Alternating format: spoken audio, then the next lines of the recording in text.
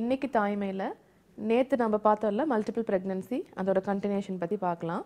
நார்மலா ஒரு பேஷண்ட் வந்து பிரெக்னன்ட் ஆனோன்னு எடுத்துக்க வேண்டிய டயட்டோட இந்த மல்டிபிள் பிரெக்னன்சி ட்வின் பிரெக்னன்சி அப்படின்னு நம்ம கண்டுபிடிச்சோன்னே அவங்க டயட் வந்து கொஞ்சம் வேற மாதிரி இருக்கணும். அதாவது வந்து இன்க்ரீஸ் பண்ணணும்.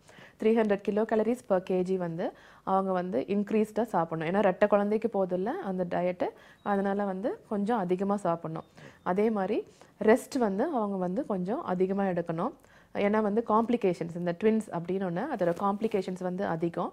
அதை அவாய்ட் பண்ணுறதுக்காக வந்து கண்டிப்பாக வந்து ரெஸ்ட் எடுக்கணும். ஸோ நம்ம காம்ப்ளிகேஷன்ஸ்னும் போது என்னென்னலாம் ப்ராப்ளம் வரலாம் அப்படின்னா, இந்த ட்வின்ஸ் அப்படின்னாவே வந்து அபார்ஷன்ஸ் வந்து ரொம்ப காமன். ஏன்னா ஒன்று வந்து இந்த 2 ட்வின்ஸ் இருக்கனால அது வந்து சம்டைம்ஸ் வந்து ஜெனட்டிக்காக வந்து அவங்களுக்கு வந்து அபார்ஷன் ஆகலாம். இல்லை ரத்த ஓட்டம் பத்தாமல் அது வந்து அபார்ஷன் ஆகலாம். அந்த மாதிரி ஆகலாம். சில டைம் என்னாகும், நம்ம வந்து ஃபஸ்ட்டு ஸ்கேனில் வந்து ட்வின்ஸ் அப்படின்னு சொல்லுவோம். அவங்க ரொம்ப ஹாப்பியாக இருப்பாங்க. அடுத்த ஸ்கேனுக்கு வரும்போது பார்த்தா ஒரு குழந்தை வந்து இருக்காது அவங்களுக்கு. இது எதனாலனா ஒரு பேபி மட்டும் வந்து இறந்து போயிடும் வயிற்றுலேயே. அது வந்து இன்னொரு பேபி நல்லா வளர்ந்துட்டு இருக்கும். இந்த இறந்து போன பேபி வந்து ஒரு பேப்பர் மாதிரி ஒரு ஓரத்துக்கு போயிடும். அது வந்து கண்டே பிடிக்க முடியாது. இது வந்து ஃபீட்டல் பேப்பரேஷியஸ்ன்னு சொல்கிறது. இந்த மாதிரி இருக்கும்போது அதை வந்து பார்க்கவே முடியாது அந்த குழந்தைய. அது வந்து அப்போ வந்து நம்ம வந்து ஒரு இதாகிடும், ட்வின்ஸாக இருந்தது இப்போ வந்து சிங்கிளாக ஆயிடுச்சு அப்படின்ற மாதிரி. அதனால அதெல்லாம் கேர்ஃபுல்லாக வந்து மானிட்டர் பண்ண வேண்டியதாக இருக்கும். அதே மாதிரி ஃப்ரீக்வெண்ட் செக்கப்ஸ். இவங்களுக்கு வந்து காம்ப்ளிகேஷன்ஸ் அதிகம். அதாவது வந்து பிபி வரலாம், இல்லைன்னா வந்து அவங்களுக்கு வந்து முன்னாடியே டெலிவரி வந்து முன்னாடியே ப்ரீடேர்ம் லேபர் பெயின் வரலாம். இல்லை வந்து அந்த குழந்தை வந்து ஒன்று நல்லா வளரலாம், ஒரு குழந்தை வந்து வளர்ச்சி கம்மியாக இருக்கலாம். அதே மாதிரி அப்நார்மாலிட்டிஸ், அதாவது ஜெனட்டிக் அப்நார்மாலிட்டிஸ், குரோமோசோமல் அப்நார்மாலிட்டிஸ் வந்து அதிகமாக இருக்கலாம். அதனால் வந்து குழந்தை குறைபாடோடு இருக்கலாம். இதுக்காக வந்து அவங்களுக்கு வந்து செக்கப் வந்து அடிக்கடி இருக்குது.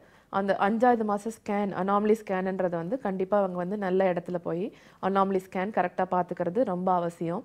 ஏன்னா வந்து குறைபாடுடன் பிறக்கிற குழந்தைங்க வந்து ட்வின்ஸில் வந்து அதிகம், ரேட் வந்து அதிகம். அதுக்காக அதே மாதிரி ஃப்ரீக்வெண்ட் விசிட்ஸ்க்கு போகும்போது டாக்டர் வந்து அவங்களுக்கு வெயிட் கெயின் எவ்வளோ இருக்குது, அப்புறம் புதுசாக ப்ரெஷர் வருதா, அப்புறம் அனீமியா காமன், அவங்களுக்கு ரத்த சோகை இருக்கிறது வந்து ரொம்ப காமன். ஏன்னா 2 குழந்தைக்கு வந்து நியூட்ரிஷன் எல்லாம் போதில்ல, அதனால அவங்க வந்து அனீமியா வந்து அங்கே ரொம்ப காமன்.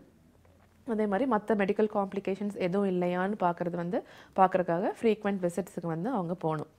அப்புறம் டெலிவரி அப்படின்ற பார்க்கும்போது டெலிவரி வந்து 2 குழந்தையும் வந்து நல்ல பொசிஷனில் இருக்குது. அதாவது 2 குழந்தையுமே தலை தான் கீழே இருக்குன்னா வந்து நார்மல் டெலிவரி அலோவ் பண்ணலாம்.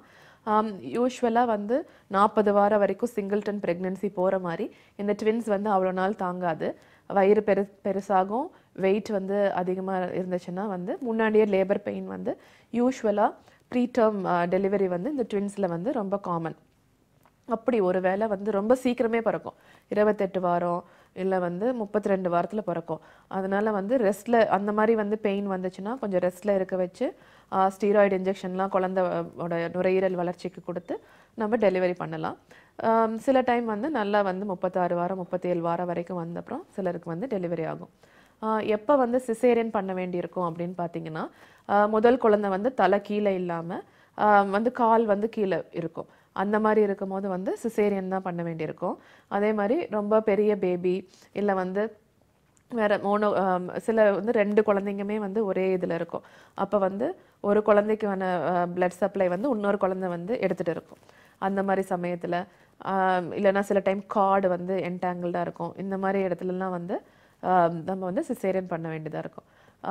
சில டைம் வந்து இந்த கார்டு என்டாங்கிள்மெண்ட்லாம் இருக்கும்போது குழந்தை வந்து வயிற்றுலேயே கடைசி நாள் ஆகிறக்குள்ளார வந்து வயிற்றுலேயே இறந்து போகிறதுக்கான சான்ஸும் இருக்குது.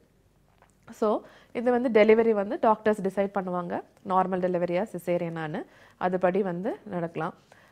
டெலிவரி ஆனதுக்கப்புறமும் வந்து இந்த தாய்க்கு வந்து வயிறு பெருசாக இருந்தது இல்லையா, அதனால் வந்து அதில் வந்து ரத்தப்போக்கு அதிகமாக கூட இருக்கலாம். அதனால் கண்டிப்பாக ஹாஸ்பிட்டல் டெலிவரி தான், வீட்டிலே டெலிவரி பண்ணிக்கலாம் அப்படின்லாம் நினைக்கக்கூடாது. ஹாஸ்பிட்டலுக்கு போய் ஹாஸ்பிட்டல் டெலிவரி, அப்போ அந்த ரத்தப்போக்கெல்லாம் கண்ட்ரோல் பண்ணி இன்ஃபெக்ஷன்ஸும் மோர் காமன், அதையெல்லாம் அவாய்ட் பண்ணலாம். அப்போ ரெட்டை குழந்தைகள் வந்து சுகப்பிரசவமாகவும் ஆகலாம், இல்லை சிசேரியன் மூலமாகவும் உங்களுக்கு ஒரு ஹெல்த்தி சைல்டை டாக்டர் வந்து கண்டிப்பாக கொடுப்பாங்க. ஸோ நம்ம ட்வின்ஸ் பற்றி நம்ம பார்த்தோம். நெக்ஸ்ட் தாய்மையில் வேறு ஒரு புதிய தகவலோடு நான்